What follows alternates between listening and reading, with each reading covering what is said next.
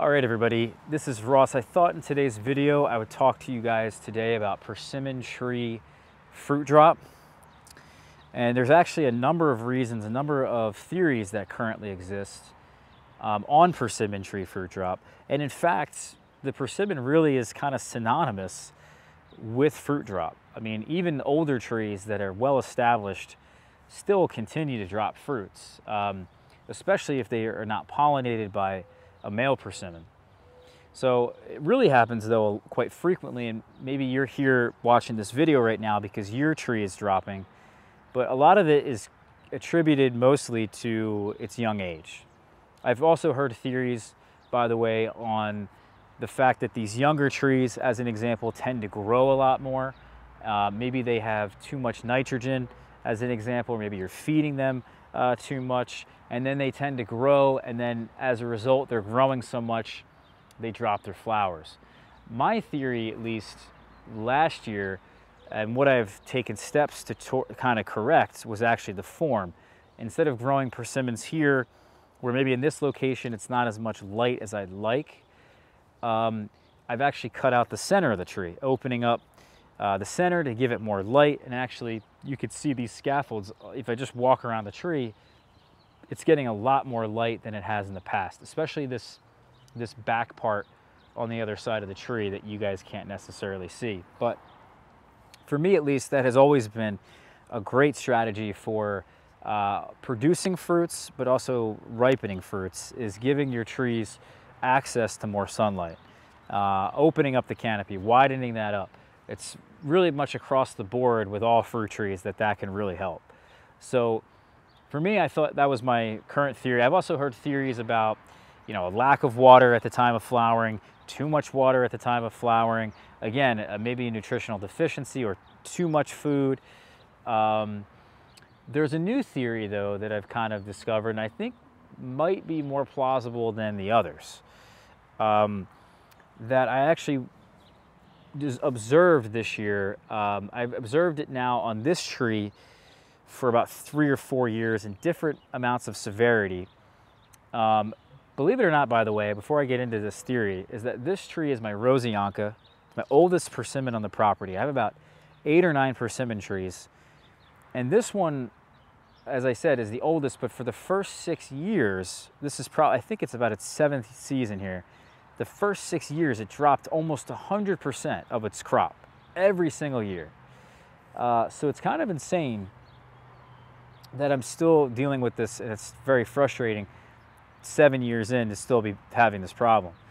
So what I learned, though, and what I wanted to do, was actually learn more about these trees. I love the persimmon so much. I planted other varieties across the yard, really try to observe different varieties, how they behave, what the differences are between one tree just to the next tree. Just because you plant one variety doesn't mean it's going to behave the exact same way as the same variety of a different tree.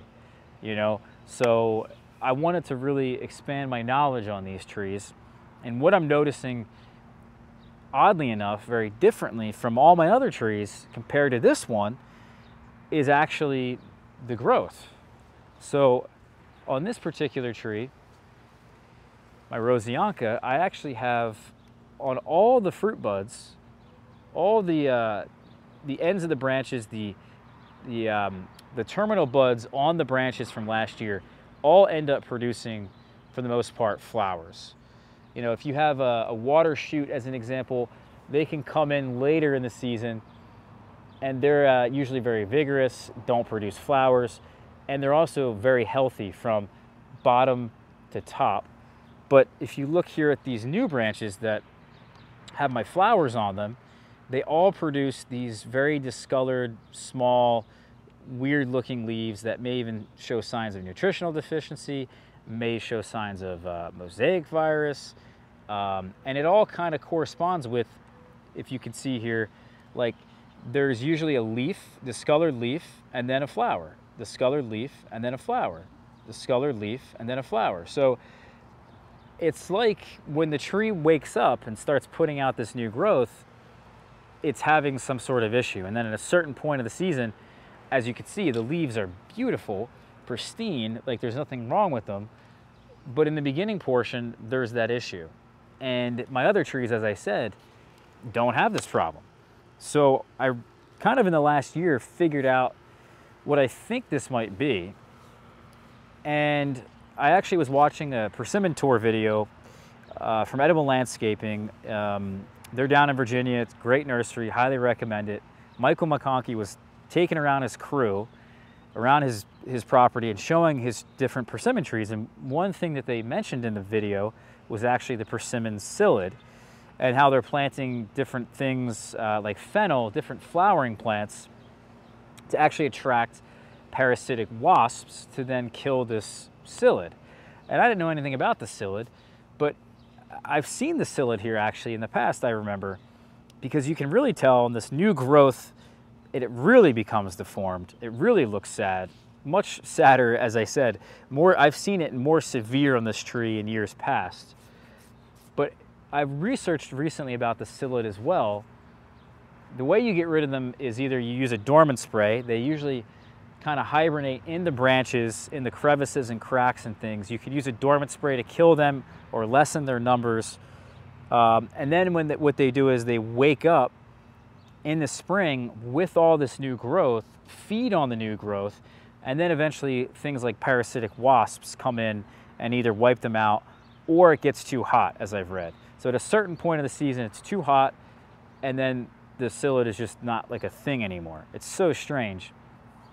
So that kind of explains what's going on with this tree, at least with this weird looking growth.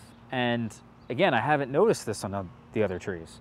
So what I'm thinking is that this psyllid problem with these deformed leaves, because we now have like almost a lack of photosynthesis, the flowers are developing and forming, and they're not being necessarily potentially fully supported by healthy, strong leaves that can really produce the photosynthesis required to support this flower development throughout the whole process. Now, oddly enough, I've seen the flowers develop all the way through. I've even seen them be pollinated year after year, and they just fall off.